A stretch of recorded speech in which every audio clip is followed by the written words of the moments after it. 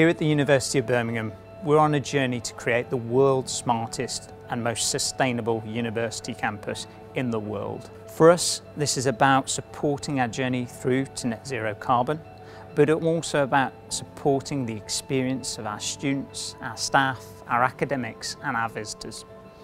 It's about ensuring that we deliver a campus that is sustainable and fit for future use, whilst ensuring we support our local, regional, national and international responsibilities as a university that's all about promoting innovation and tackling world-leading challenges.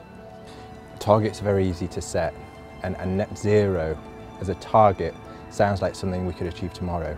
The actual reality is it's incredibly complex and challenging in order to get there. This university emits 52,000 tonnes of CO2 per year, and eradicating all of those emissions isn't a trivial problem, and it will take us all the way to 2035 to deliver that goal. But what we're working on at the moment is engineering a pathway to net zero that says these are the steps and this is the cost and the benefit of taking those steps. We are implementing energy saving technologies, analytics technologies, new secure devices and deploying them in the field. We are swapping out old-fashioned, quite often fluorescent type light fittings for brand new LEDs and integrating within the light fittings sensor technology that can gather examples of how spaces are being utilised. When we're installing, people are asking us what they do. And they're not tracking individuals, they're just tracking people movements. So for example, in some of the buildings we've done, we've put these in and they've got the lights on before we've swapped them and they're heated, but nobody's ever used them. So we can see which rooms are being used and which aren't being used, and the heating can be turned off and the lighting controlled. Continuing on from what David was explaining with the data that's going from the sensor to the gateway basically sends the information to the Enlighted Managed platform.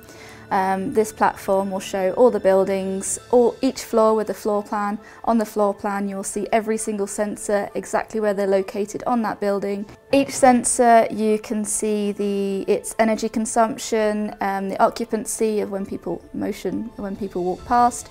You can see the temperature, and with all of that information it kind of collates it and shows you the total energy consumption per floor, per building, and it will give you the information of savings per occupancy. On top of that, with the occupancy sensors, you can see how the building's being used, which rooms have got more flow through it, which rooms don't, so you can see how that building's being used, and you can look at how you can reuse your building more efficiently, which will save money and also reduce bills, which is great. As you can imagine, there's a lot of collaboration and coordination that's needed to deliver such a programme of this scale across 25 live buildings. We're not closing any buildings down as part of this programme, so we're very much operational as a campus.